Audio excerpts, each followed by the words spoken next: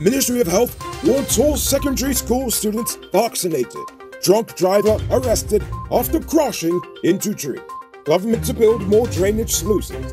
And small budget forces police force to dispose of bodies before they are identified.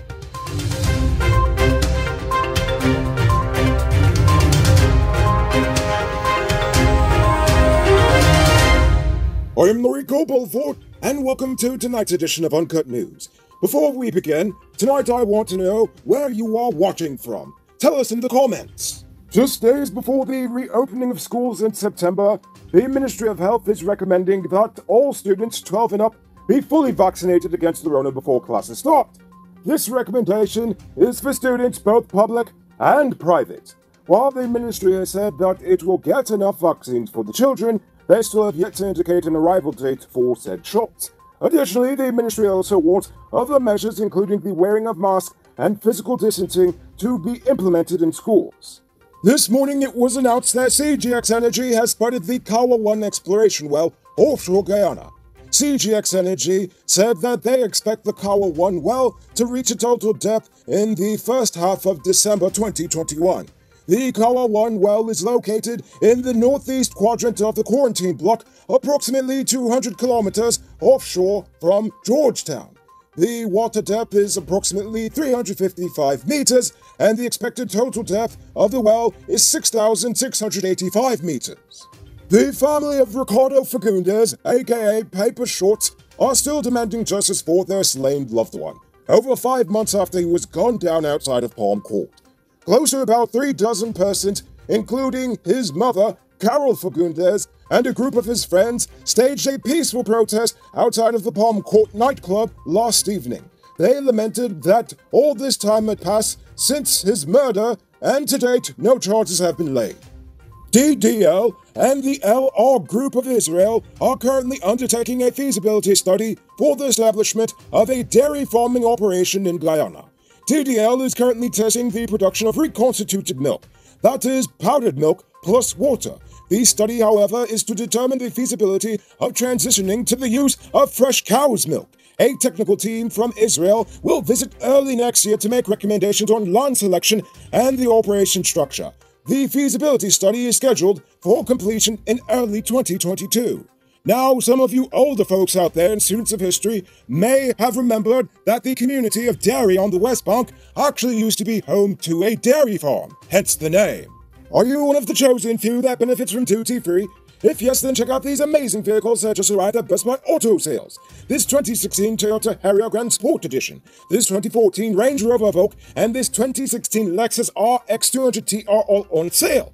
They are all fully loaded and come with all modern features. Call or WhatsApp 662-0844 for more info, or visit their showrooms at Lot 171 Peterborough Street, Queenstown, or Lot 2 Lamar Street, and tell them Noriko sent you to get in on a sweet deal. Over in Mabaruma, Region 1, 37-year-old disorderly drunken mess Mitchell Debadine was arrested on Sunday after crashing his Toyota wagon into a tree on the Woodnina Public Road. His passenger, 54-year-old Edgar Adams, received head injuries as a result of the collision.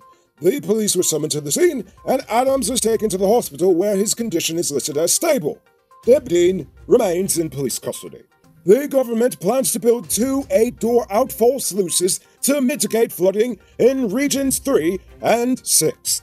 This is one of the long-term solutions the government will be investing in to prevent flooding.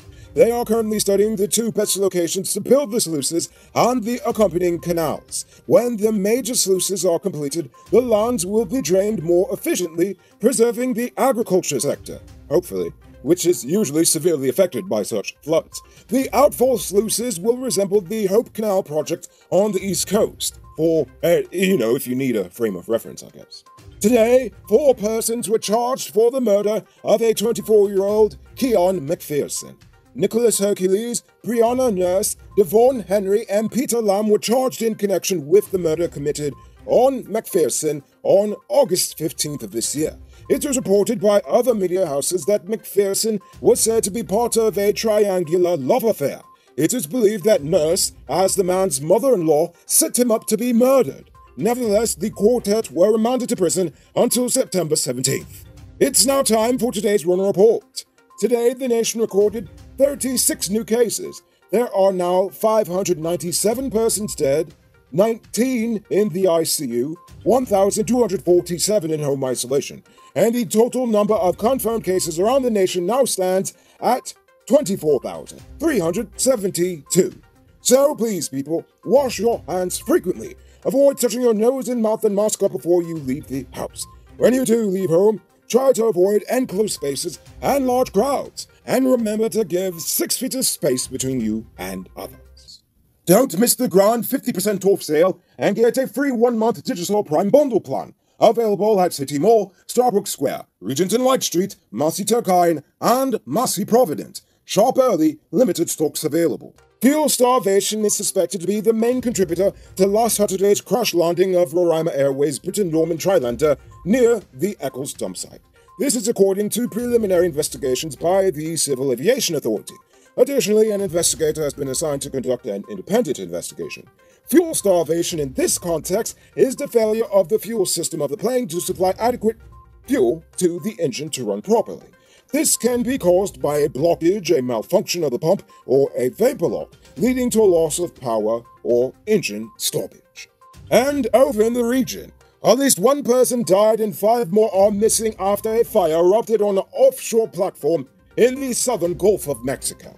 3 workers of the Mexican state-owned oil company, Pemex, were injured and another was in a state of nervous shock.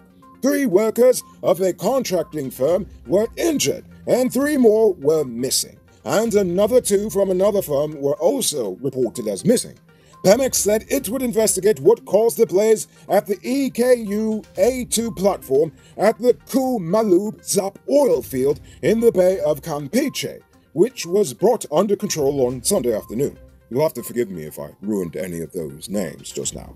Oh yeah, and by the way, not so fun fact. It was recently reported that if a similar incident were to happen to us, Exxon's emergency plan was not sufficient to save our delicate ecosystem from possible damage. Depressing, I know. And on to something that's just as depressing. It's now time for our stupid news of the day. You know what I think is stupid? According to Guyana News, the police force is moving to dispose of unidentified bodies as quickly as possible, just to cut costs. This revelation came to light following a post-mortem examination conducted on an unidentified accident victim last Wednesday.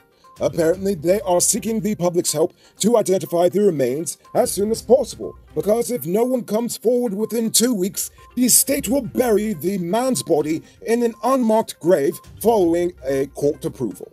Well, some smart reporter at Kaicha found this as odd, seeing as unidentified bodies could remain stored for weeks, months, a few years even before an autopsy is done, or that they are disposed of.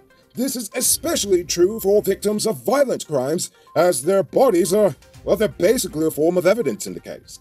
And last time I checked, a fatal hit and run is still a violent crime. So it'll probably be a good idea to keep their body around until it's identified, at least. But when asked why the GPF is in such a hurry to put this corpse 6 feet under, their public relations head, Stan Gavaya, explained that to store a body, it costs money. The longer the body remains stored, the costs keep going up, while adding that it's proving to be a financial burden to the GPF. However, I find it interesting that the whole thing only became a financial burden after they ended their contract with Lycan Funeral Home. So at this point, it sounds like not only the GPF does not want to pay Lycan to continue to store the bodies, but they don't even want to pay for storing dead bodies, period.